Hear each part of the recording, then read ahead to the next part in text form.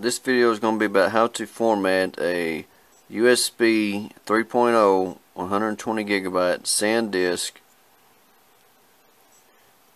ultralight drive to format it to a FAT32, which is a universal format, or known as a universal format.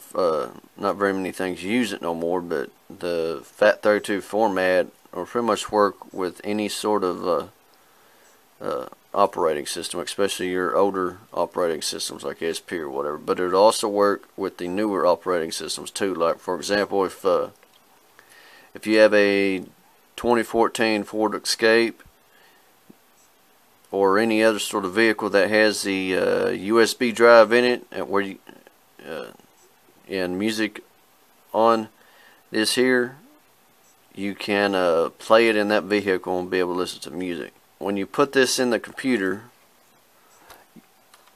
the 2.0 USB drives still allow the FAT32. Okay, when you have the USB 3.0 128 gigabyte, if that's the same model or same one you're using, I am. I'll go up here to this PC. I'm using Windows 10, so some of this will be different. I have other videos showing how to get this PC to show up on Windows 10. I'll do a quick demonstration. If you don't have this PC, then just go ahead and right click, go to personalize, right click anywhere on the desktop screen, then go to themes, desktop icons, and then this PC will be there. That USB drive, of course, is a 128 gigabyte one. Normally, I haven't actually seen it.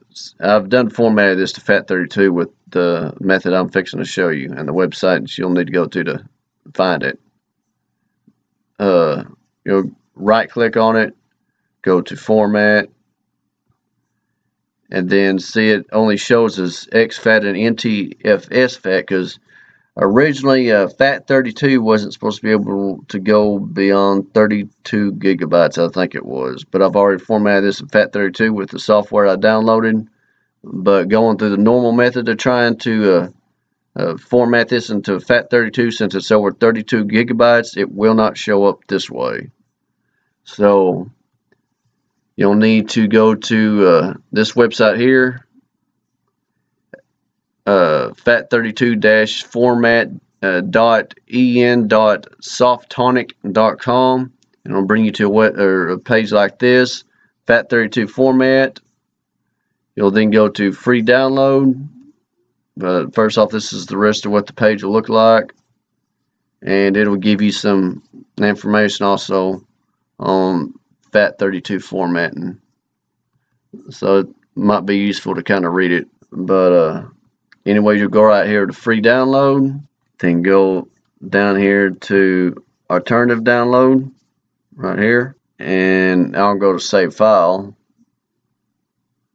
And I'm using a Mozilla Firefox web browser, so my web deal will probably be a little bit different. If you're using Mozilla Firefox, then you can go over here to this here and open it up, and then it'll be this GUI format. Click on it, then go to yes, and it'll pop up with this.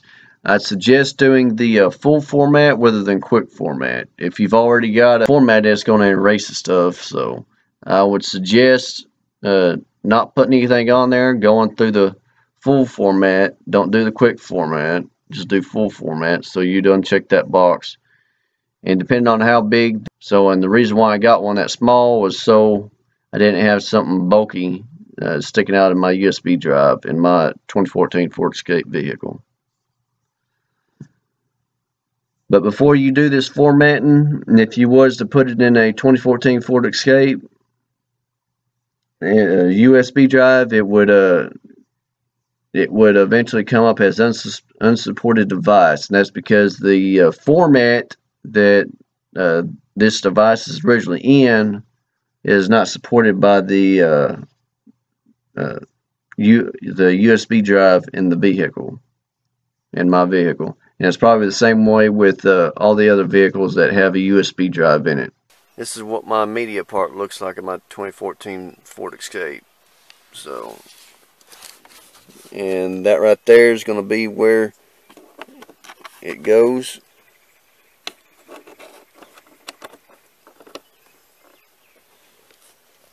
Right there, see, it's hardly even noticeable. And I wouldn't have to worry about accidentally hitting.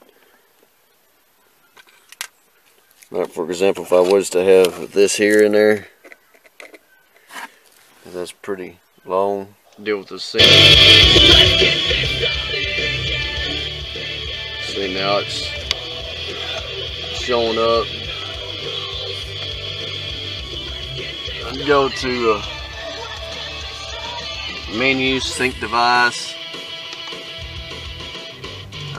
media menu,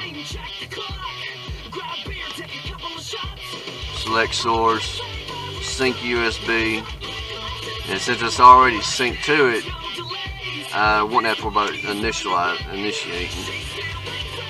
But the video on how to actually put music on here, I'll link it.